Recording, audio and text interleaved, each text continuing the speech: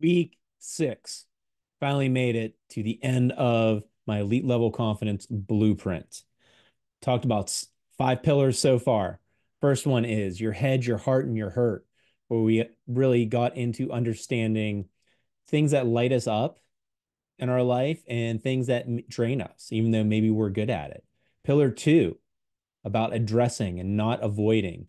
When we focus on numbing our negative emotions, like Brene Brown says, it doesn't just numb your negative emotions, it numbs all your emotions. So feel your feels, as the kids say. Let yourself, acknowledge when something's tough, acknowledge when something's depressing. So that way, whenever the good things happen, you can feel those feelings all the more fully. Pillar 3 is love yourself to fully serve others, where we talked about maybe we're putting our own happiness on the shelf and we're doing things out of obligation and it's not really for the greater good. What it really is we don't want to have a conflict with someone. So if you're doing something for a greater good, like you're a new parent or something like that, and you're sacrificing your sleep for, to obviously tend to your infant, that's one thing. But if you're just going along with things because you don't want to get into a fight with your significant other or a coworker, that's something that needs to be addressed where we in pillar 3 where we talk about loving yourself to fully serve others.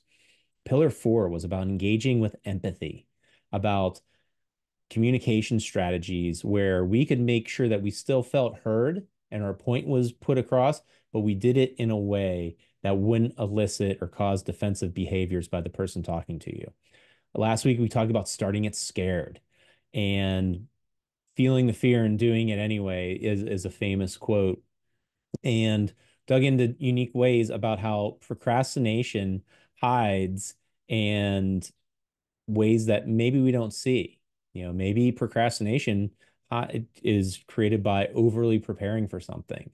You can only prepare so much before you actually need to do the thing. And remember, confidence comes after you do the thing, not before it. Bravery and courage is what actually gets you moving and taking those steps to start it scared. So today, pillar 6, after we do all of that, after we understand ourselves, after we address and not avoid, after we figure out how to communicate with people, how to serve ourselves, and how to start it, pillar 6 is all about taking relentless responsibility for our actions. Relentless responsibility for our actions. It can be so easy to have the misconception of nothing good's ever going to happen to me. The world is out to get me. Everyone's against me. You're kind of like Eeyore from Winnie the Pooh or Charlie Brown with the little like rain cloud over your head all the time. That's a misconception. Things might be tough. I'm not saying they aren't. And you might have a lot of, body blows coming at you, just seem to be hitting you from all the sides. But it is a misconception to think that the world is out to get you. The thought correction to this is recognizing and accepting that the only thing you can be 100% in control of is your actions and reactions. The only thing you can be 100% control of is your actions and your reactions to the situations that life throws at you. You could have the best app in the world for weather, right? Weather, the weather forecaster says, 100% chance of sun. You ever been caught in the storm? I know I have. Regardless of what you think you can control outside of yourself, you can't control things. Like just because you have that great app on your phone doesn't mean that it's going to control the weather, right? I mean, that's absurd to think about it that way. But a lot of times we get thought in this misconception that everything is happening to us and everything's out to get us, and we should be able to control these things. And maybe if we try just a little bit harder, we'll be able to control our kids or our job or our pet. Like my pet sitting behind me, I recognize I can't control her, beyond a certain point. Her just innate ability to go bark at the FedEx delivery is just her dogness, right? So I could, rolling the dice having her in my office right now with me, but I accept responsibility for that.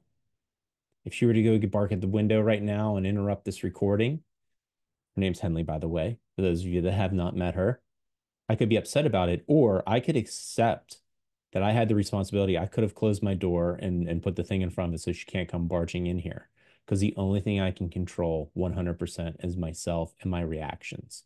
That doesn't mean that you are able to control them just yet. You might need to learn to control your reactions. I know I mean I still work on this to this day.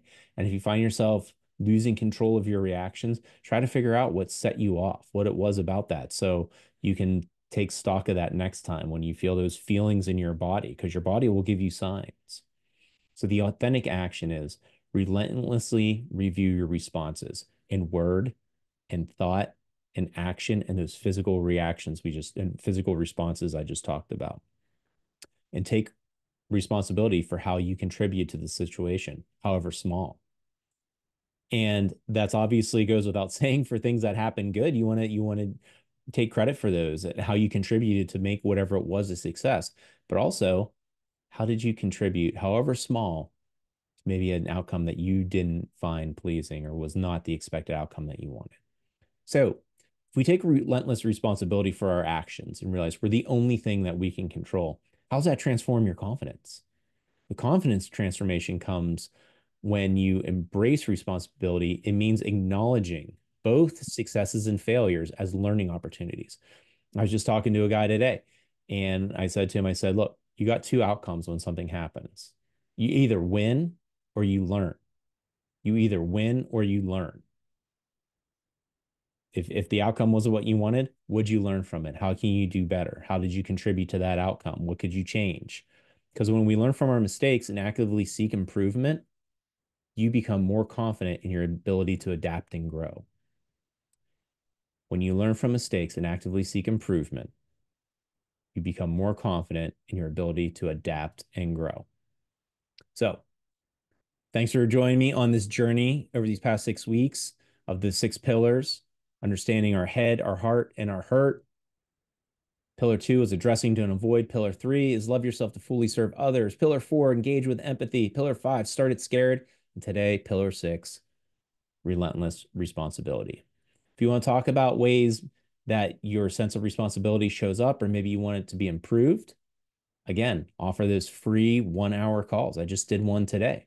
We chatted about everything from, running a fried chicken joint to real estate. So those calls are yours, where we can really work through some things together. So there's a link at the bottom of this.